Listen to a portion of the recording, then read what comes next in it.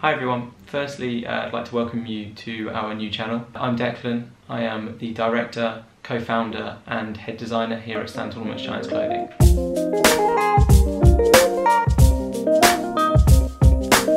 So let me introduce our company and give you a bit more of a background on myself and the business before we get on to what we want to use this channel for. So STAG Clothing was founded by myself and two friends, Dave and James, back in November 2012. We were all fresh out of university, we all got our degrees, but unfortunately there was a recession at the time, which meant that we weren't able to get jobs in the sectors that we wanted to get the jobs in. This meant that we were all back working in retail. So on a night out, myself, Dave and James, we were talking about how much retail wasn't what we wanted to be carrying on into. We felt like we'd done retail at a young age and retail wasn't the thing that we wanted to be doing for the rest of our lives. And we kind of just sat there and went, well let's do something for ourselves. I personally had always wanted to start a clothing line. I studied graphic design at college and university. We used to do a lot of screen printing at college, and I always enjoyed the process of getting a print and putting it onto a garment or putting it onto a poster. And I always wanted to be able to make my own designs and put them on t-shirts. Myself, Dave and James always had a mutual interest in fashion. Like I said, I'd always wanted to do it. So at the time, it seemed like the smartest decision to go into clothing, a clothing brand.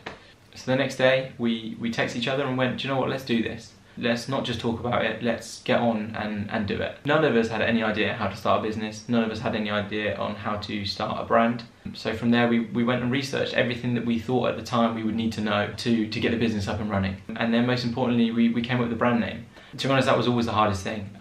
Setting anything up and thinking of a name for your product or your brand. And to be honest, it came quite naturally to us. It didn't take us too long to come up with the brand name. And I think that's a stroke of luck sometimes. I don't always like telling the story of how the brand name came about, purely because I like people to perceive the name in their own way. So once we had a brand name, we went and found printers, somewhere that would do some low minimums, because obviously we didn't want to be stuck with hundreds and hundreds of t-shirts that might not sell. We went and found a website host so that we could get a platform to sell the t-shirts. I worked on the initial designs for the brand.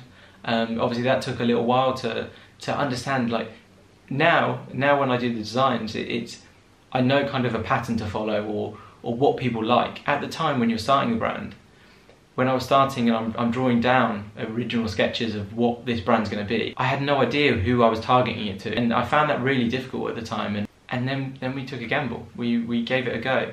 And at the time we didn't tell anyone we were doing it, purely because we didn't want loads of opinions on what you're doing right, what you're doing wrong. We wanted to just go, we're going to do this for ourselves. It's only us three who matter in this. So after we'd got everything in motion, we'd found a website, found a supplier and everything like that, we placed our first order, and that was for 150 t-shirts split between 4 designs. On the 6th of November 2012, we launched our website. We relied on social media heavily at the start to get the interest into the brand, and I think we had about 4 or 5 orders on the first night, which was huge. We weren't sure whether anyone was going to buy them, so to get that first couple of orders out of the way was massive for us. From there, we continued to reinvest any money that we made off of the t-shirts back into the business, expanded our product range, got beanies, hoodies in, anything that we thought people would like.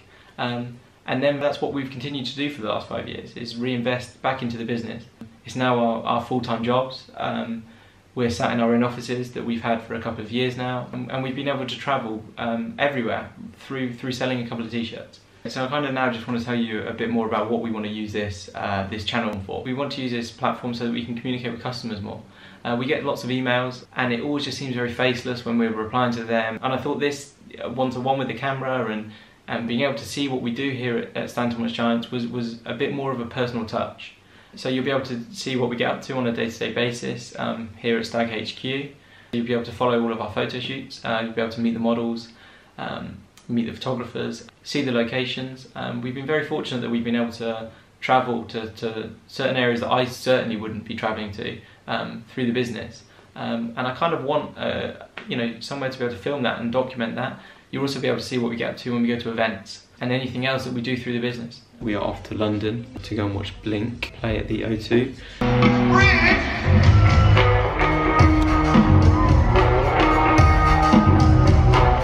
And then the plan is that we'll show you certain processes that we go through. So things like manufacturing, taking a design from a piece of paper, to a finished product. How do we do that?